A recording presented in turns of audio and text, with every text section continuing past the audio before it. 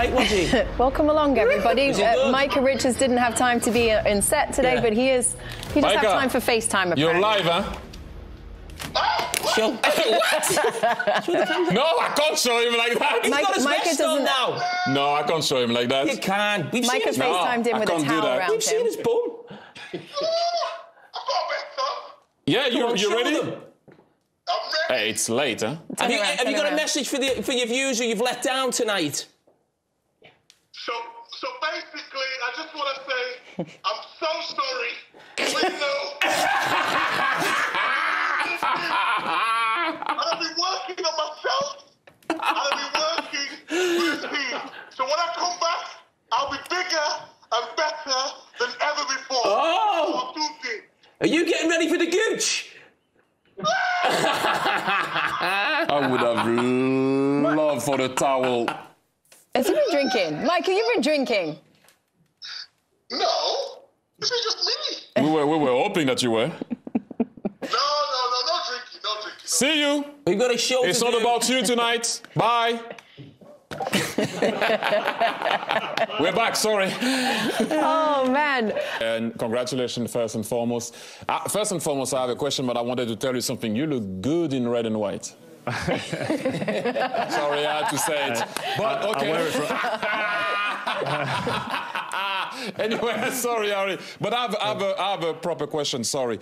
Does it bother you that you cannot drop as much as you used to do for Tottenham? Because I think you could do it for that team with the guys that can do the exact same thing that Son or Kulusevski used to do. Does it bother you?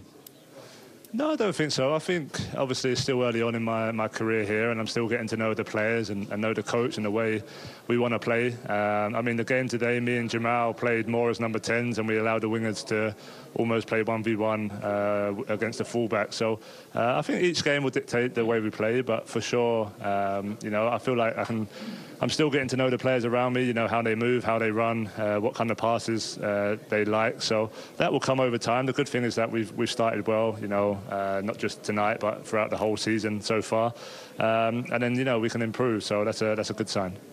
Harry, how different is the Bundesliga to the Premier League? Yeah, it's different. Obviously, it's still early days. You know, the games I've played so far have been really high tempo. You know, every team we've played pretty much tries to play out. I think three out of 4 of the games, you know, they played man-for-man pressure. So I've been impressed. You know, it's obviously a lot going on for me at the moment. You know, a lot of new surroundings on and off the pitch. So yeah, I still feel like I'm finding my feet, but I'm really enjoying it. You know, I'm really enjoying the team and the coaches, and you know, a new start of football, a new league. And like I say, we've got plenty of games coming up, which I'm excited for. Veel Glück in Munchen?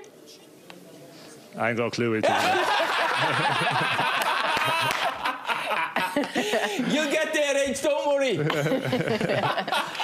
Can you win this Champions League? Can this team, you've moved there now, you're playing Champions League, it's probably going to be guaranteed all the time that you're there. So much quality in the team, but I definitely think there's room for improvement, and we know that as players, and you know, the coach is, you know, driving us to get better. But for sure, you know, there's not many teams around Europe who will look at our team and want to play us. So we need to, you know, use that confidence to our advantage, especially here at home, like we did tonight. So yeah, there's a long way to go. We started the campaign well. Bayern Munich always, you know, do solid, especially in the group stages. So hopefully we can continue that, and then, you know, come the new year, once the knockout stage starts, you know, that's where, you know, the business end really matters. So hopefully we're in a good position.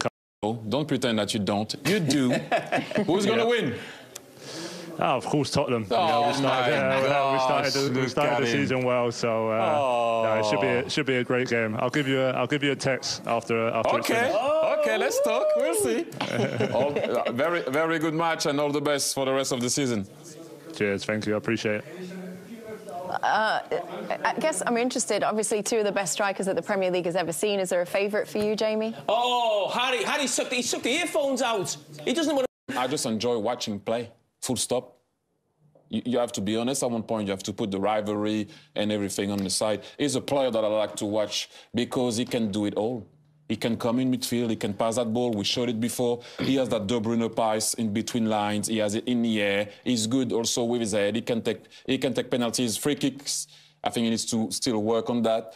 But if you don't like to watch Harry Kane and how he plays and how he uses his body, how he can play sometimes alone up front, how he can make you breathe a bit when you play away from home. So I just like to watch him play, really. I mean, listen, we had a joke there about the two players, but I think they're completely different players, but almost similar in ways as well, because I wouldn't describe Thierry as a goal scorer. I wouldn't describe Harry Kane as a goal scorer. Even though they score lots of goals, they're great players. And that means, for me, they're better than lots of players who play in the same position, who get lots of goals, that he's a great player. Thierry obviously used to create as many goals as he scored because he had great pace, he'll get down the flanks. Harry Kane does something that I've never seen a player in his position do before, in that you're seeing someone who's a real number 9, he holds the ball, he brings people into play, he scores goals. And as his game's evolved, he's almost dropped deep to become a number 10 or a playmaker, which is Thierry's talked about. I've never seen that before, and that just shows how good a player he is. And that's why Bayern Munich paid £100 million for him, even when he's 30 years of age. He's a special player. He's a world-class player. But I've just got to go for Thierry. You asked him if he's frustrated not being able to drop back more in that role. Is that because you would be frustrated? And do you feel frustration for him that he's not able to do that? Because he can do it all. And I think with the team that they have, it can suit the way they play. I just think that why don't you want to utilize an all-around player instead of, you know, using only one thing that he can do? If he didn't have any, you know, that I wanted to ask him, but overall he can do it all, so it's not a problem. But I just think that with that team he can work. Andre, commiserations. How are you and the team feeling after that defeat? It's difficult. You know, it's difficult to lose this way, because I think we were. In the beginning, we start very good, and after my mistake, we lost the control of the game. You know, it's a difficult situation for us, for me especially, because I'm the one who let the team down. And yeah, but the team was good. We were very good, I think, because of me. We didn't win this game, so yeah, I'm happy for the work of the teams, and we just have to move on. You know, this is life of the goalkeeper, and if we didn't win today, it's because of me. There was a lot of focus on the first goal conceded, particularly after the positive start Manchester United had in the game. Do you feel that that goal being conceded is the responsibility of yourself and why the game ended up the way it did eventually? I think yes. You know, because we were very good on the ball. They didn't create any chances. The first shot, the shot on target, I made a mistake. So I think it was the keep on. You know, it was the keep on, and the team went down because of that mistake. So, well, I have to learn from it and be strong, move on. It's not an easy situation, but I'm very happy for the comeback of the team. We were fighting till the end, but I have to recognize, because of me, we didn't win. It's still early days in your Manchester United career, but do you feel like you still have a lot to prove to the Manchester United fans? Of course, I have a lot to prove, because to be honest, my start in Manchester United is not so good. It's not how I want. Play how I play today, for me, is one of my worst games. And it's difficult, you know, it's difficult because we have big ambition, we are a very big club, and we want to win everything. And it was a big bounce for us it was a big opportunity for us to bounce back after the situation we are facing. And yeah, it's tough, you know, it's tough time, and we have to be together. We have to continue working how we are doing, and learn from our mistake, because it's the only thing to do. Thanks for talking to us. You're welcome. You know what, I have to say, goalkeepers, when they make mistakes, the last thing they want to do is come out and face the media, and we don't normally see them do that, and especially at a club where character has been questioned so much. I actually think that if you're a Manchester United fan, and perhaps as former players and legends, you could tell me how that made you feel. I respect that. I think we've both been in a situation where we haven't performed to the standard that we've set ourselves, and I've lost games or made mistakes, and I refuse to speak to the media at times. So I understand this, and it's a difficult position to be in, but that shows good character. Made of the right stuff. He's going to have to fall back on a strong character to make sure that he can't start getting rid of those mistakes in his game, because it's difficult to build yourself back up. Yeah. When the ball comes to you, an easy 5-10 yard ball becomes something that's very difficult once you've made a couple of mistakes. So he's got to build that up through training, through repetition, but also in more game time. Yeah, I totally agree with Rio's assessment of it. he's been less than convincing, I'd say, in goals, stopping goals, which is why he's there. You know, he's a goalkeeper. He has to stop goals. He's been brilliant with his feet, but he's making mistakes. He has to get over that. He has to forget about that. And, you know, you make mistakes, as you say. You have disappointments in games. Yeah. You can't afford to dwell on it. You can't have this club because, you know, they'll be playing again Saturday. They did play. You maybe think about it for 24 hours, and once you start training again, bang, it's gone. Now, the spotlight is going to be on him. We know that, but he's been at a big club. He's been at Inter Milan. He's at a big club now. He's just got to get over it and, you know, look forward and hopefully do better. And he'll need the confidence from his teammates. He'll need that kind of pat on the back, like we saw in the pictures. And a bit more protection. Yeah, definitely. Yeah. And you need help in these situations as well. Absolutely. OK, that game's live on TNT Sports at the weekend as well. Meanwhile, here in Munich, I'm on cheer-up duty at the moment because these two are not very happy. Do not... This is a mistake. This is the goal you concede. Well, this is a nightmare scenario for Onana. I think he's confident as you like with his feet. We were sitting there saying, wow, with a few of the passes, but as a goalkeeper, you're paid to come in there and make saves, and this is a great bit of skill from Sane. They set it up well, but he doesn't hit it with any real purpose. It's not wide of him, it's not in the corners. Onana, his reactions afterwards, we'll see in a minute. He should save this. This should be food and drink to him. He should be picking this up and then looking for his next pass. But it's a very, very bad mistake and one that he needs to recover from. He really sat down and thought about it for a while, Scholes. You could see the camera kept coming back to him and it was almost playing over in his head for ages. Have you got to put that out of your mind immediately? Yes, of course he has, but he knows he's made a big mistake. I also think there was other things wrong with the goal, actually. I think Manchester United for the first half played really well, but lapses of concentration, and before you know it, bang, bang, you're 2-0 down, and well, it's a big mistake from him, and you know, he needs to recover, he needs to get over that and now concentrate. Well, let's look at that second bang, because it was 4 minutes later. Serge Gnabry with the goal, but really Musiala doing the most amazing work in this one. Yeah, we mentioned this lad before the game. He's got brilliant skill. He's got a great turn of pace. I think it's Darlow. He goes round. I'm not sure what Martinez is doing in this goal as well. Look, Darlow's beaten, but Martinez, he goes backwards. They've got one between him and Reguilon have got one player between them. Reguilon should take that man. Martinez should then be getting out to Gnabry, who scores a goal. He ends up going back, and if anything, I think he blocks the keeper's view, and there's nothing the keeper can do about it. I think Martinez is at fault for that. He should recognise the danger where there's players in the box. You can't have men free. But Reguilon is the man furthest behind. He's the centre-back's eyes and ears in that position there. Should be pushing him up, squeezing him up in communication as well. They came back in the second half, and it was Højlund actually that managed to get his first goal for Manchester United. Third appearance, what we were talking about pre-match, isn't it? And that's the kind of start you want in the second half. Yes, City, of course, we're really pleased for him to get off the mark as well. That'll do him the world of good. It's a little bit of a scrappy goal, I suppose, and it gave United hope, but as I said, once they scored, Bayern will go up the other end, turn it on for 5 minutes and get a goal, which he did pretty quickly. I felt like that Paul just said, I felt that Bayern were toying with us at times. Yeah. And I thought, especially in the wide areas, Musiala, Sane especially, at any point they thought they could go through the gears and hurt us. But for Højlund, I'm delighted for him, because I think when you come into a new club at this side for the fee that he came in for, you want to put your mark down somewhere. They didn't win today, but he'll take something from this game, and that's important that the coaching staff, the players, make sure he continues that momentum and confidence building. They weren't in it again for very long. Once again, it was again about 4 minutes until they managed to get another goal back, and it must just crush the spirit in the team. I know that eventually they came back into it, but I want to talk about this handball, because this, I think, potentially was quite harsh. This is on Eriksen handball. Did he have time, Paul, to move his hand out of the way? Was it in an unnatural position? I think it was slightly in an unnatural position. He does see the ball come over, and he's got his arm out, so we know this day and age he's going to get punished for that. Yeah, in this day and age, I think it's a penalty if you're going to go by the rule book. Yeah. But I don't think it's a good rule. I have to be honest with you. If you're in a defensive position and you're going to jump and you're going to, do your hands have to be within the silhouette at all times to make yourself safe? He must know that, really. He knows he can't afford to have his arm up here. You just can't afford to do it. Yeah.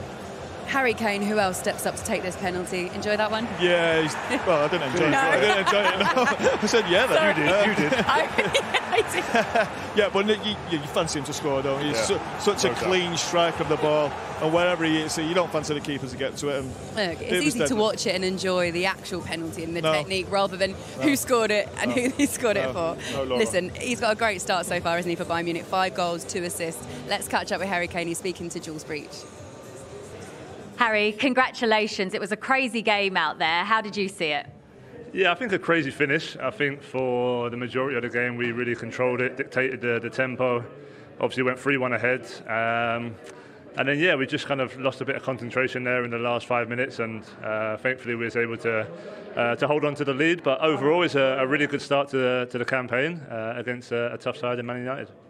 And you've got yourself off to a good start in the Champions League with Bayern Munich as well, scoring your first goal in Europe for them. That's now 5 for the season. You've settled in pretty quickly here. Yeah, it's been nice. It's obviously always great to score, but as always, you know, always room for improvement. So, yeah, really good night tonight. You know, we started the season well. We know we can improve in certain areas, but I feel like we're building towards that. So, yeah, we can just enjoy this, and we've got a quick turnaround and another home game here on Saturday. How good is it to play in this team when there are so many talented forwards that can link up together? Yeah, you know, as a striker, I know I'm going to get chances, so it's always exciting to play with them.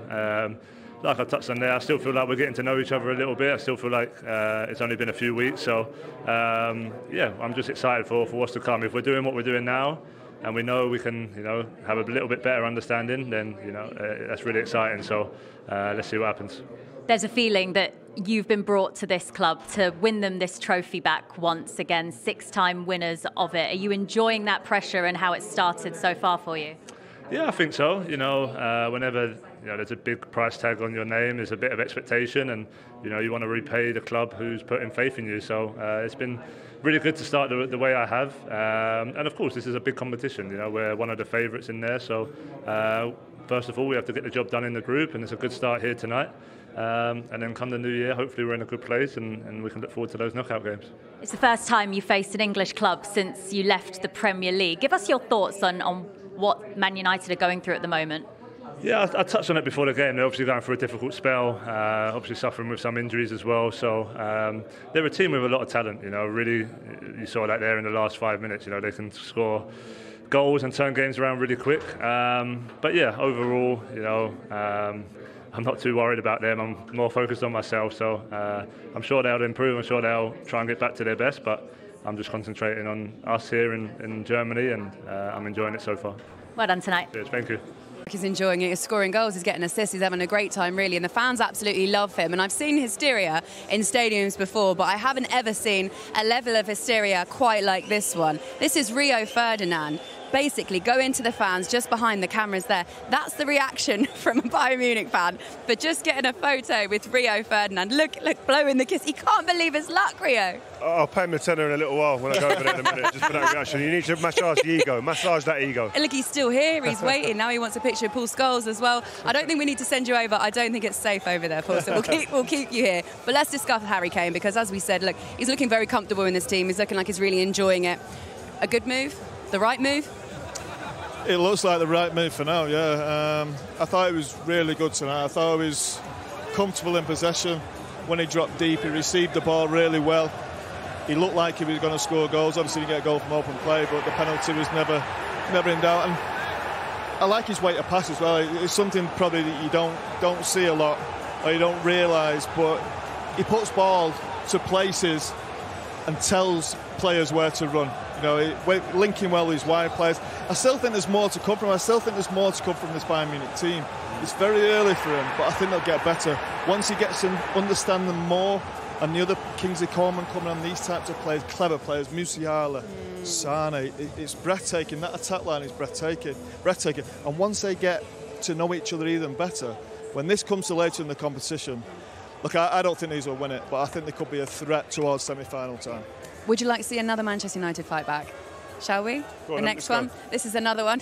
This is Casemiro. This one here made it 3-2. There's a few of these to show you, actually. This was the kind of potentially breathing a little bit of life back into them, Rio. Yeah, ugly goal, scruffy goal, but you take what you can get in these situations. I think Casemiro wouldn't have had his best game, he already said to himself, but he managed to get in there and nick a goal there. But and you think that we were saying that, right, okay, you get yourself back in it, let's consolidate, let's set ourselves up, let's make sure that we're hard to beat again, tighten up. But this back four was so wide, it was spread out so wide across that box there.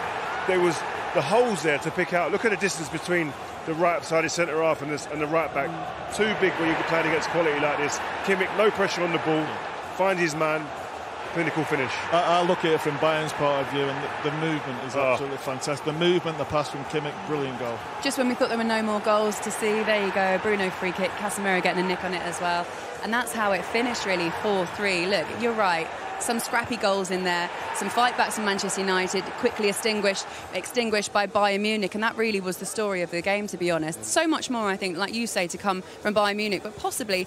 It was a rollercoaster match to watch, but you stand here again having to answer questions about another defeat. How do you assess what you saw? As you say, I'm disappointed, and because we should stay in the game, and then you see when you score 3 goals at Bayern, and then at least you have to take a point. All of the focus is going to be on those goals that were conceded and the statistics behind it as well. 3 or more goals conceded for Manchester United in 3 consecutive games now. Are you making it too easy for teams to score against you? I wouldn't say like this, but we are in a period. A lot going against us, but we have to make our own luck. And when we can't keep going, when we can't keep consistent, do the rules and the principles of our game, then you concede goals, but also have we playing great teams in the last 3 games. We've spoken to Andre Onana, who feels responsible for the result tonight because particularly of the first goal that you conceded. How do you feel he's settled at Manchester United, and are you expecting more from him? It's good he's doing that, but it's about team, and always mistakes are being made, but you have to bounce back as a team. And when you score 3 goals, Manchester United once again, even when one player makes such a mistake, and it's done, it's gone, and that is what we as a team, that is what we have to believe, that we always can bounce back. And tonight we showed it, that if you stay in the game and you fight yourself in the game, and then keep going, even when there's mistakes we made. It's Burnley next in the Premier League. How important has that game now become to win? Every game is important, and every game is huge. And as I just said, we have to make our own luck, and no one gonna help you. But as you see, the first 25 minutes, then you have to score a goal. But if not, stay in that game and don't allow opponent to score a goal like we did. And it's not only about one mistake, because also before that it was too easy that that player get a shot. And you have to be consistent in such moments, and then you will win games. How do you change that then? We, team, me included, only we can do it. It's in our hands, and no one else. Thank you. You're welcome. OK, there we go. Obviously, Erik ten Hag fuming because he's saying, look, we need to be more resilient, we need to be harder to beat, which is what you guys are basically saying as well. You look at the score, and Rio, you said to me a minute ago, no one would have expected that score, but at the same time, no one... That's my friend Thomas Tuchel. Hello. Thomas Tuchel come out to say hello to the guys. Thomas, get him over. Go back, get him. Anyway, look, 4-3. The scoreline says something, but not necessarily how you feel about the game. Yeah, we was just standing there saying 4-3, I think, flatters Manchester United, and I think it's how you frame it in the change room. I think the manager's got to think about the next game and how he can position this result to bring some positivity out of it sometimes and somehow. But it feels like almost like it could have been 5 or 6 at any point. I thought that Bayern Munich could have gone through the gears and really blown Man United away in my eyes, but they didn't for whatever reason. And Man United, like the manager said, the frustration comes in where you're not having the ability to stay in games. You're not being hard to beat. All the things he said in that, we kind of were talking about ourselves, and I think he's bang on the money there, the manager. Yeah. Did it feel like it for you? Because it was that every time they did get back into the game, it was so quick that Bayern Munich just completely extinguished any hope. Yeah, it was almost as if they were waiting for United to score. I think, right, come on, here we go, we'll turn it on again. United, they've had spells in every game they've lost this season where they've done okay, but it's not enough. There's a softness there, there's a weakness there, that once they concede one, there's, as I said before, there's nobody say, right, come on, 5 minutes, we stay here, we stay in this game. You know, it's 2 goals and they're too far behind. As the manager said, there's too many players making individual mistakes.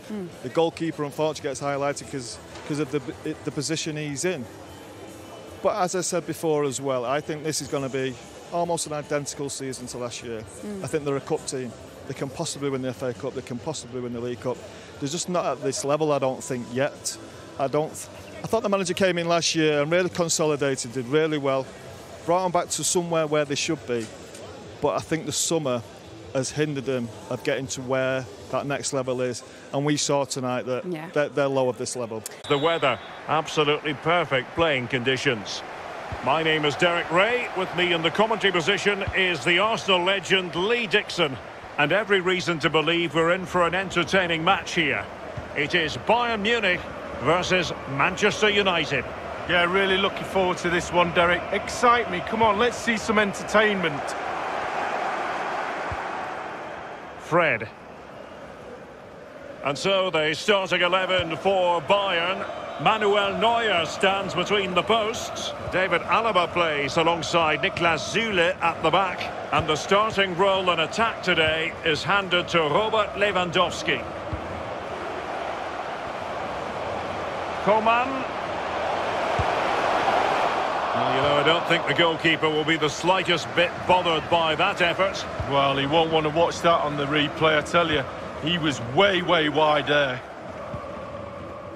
And here's the lineup for Manchester United. Harry Maguire plays alongside Victor Lindelöf in central defence. And potentially a real handful in attack today, Edinson Cavani.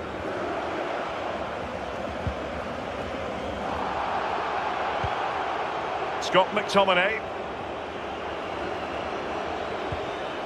Cavani. Chances on. Can they put it away? Well, able to survive that attacking push. Not much time to make up his mind. Manchester United throw in here. Now can they create something? Well, a badly timed run, just a fraction offside.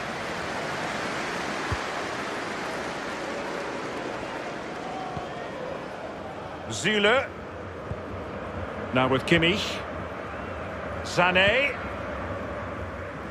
Well, he was a Champions League runner-up in his Borussia Dortmund days, Robert Lewandowski, and still one of the best in the business when it comes to plundering. Well, centre-forward play doesn't come much better than this guy. He's a dying breed. There's not many of his type around. Scores with both feet, heads goals, tap-ins, shots from outside the box. A real good all-rounder.